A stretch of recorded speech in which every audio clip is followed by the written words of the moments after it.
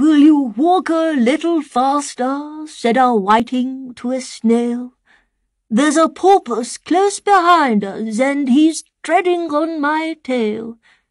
See how eagerly the lobsters and the turtles all advance. They are waiting on the shingle. Will you come and join the dance? Will you, won't you, will you, won't you, will you join the dance? Will you, won't you, will you, won't you join the dance?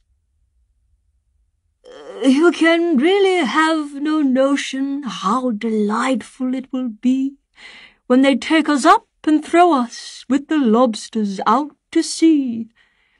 But the snail replied, too far, and gave a look askance. Said he thanked the whiting kindly, but he would not join the dance. Would not, could not, would not, could not, would not join the dance. Would not, could not, would not, could not, could not join the dance.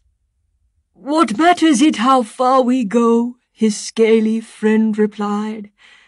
"There is another shore, you know, upon the other side. The further off from England, the nearer is to France. Then turn not pale, beloved snail, but come and join the dance.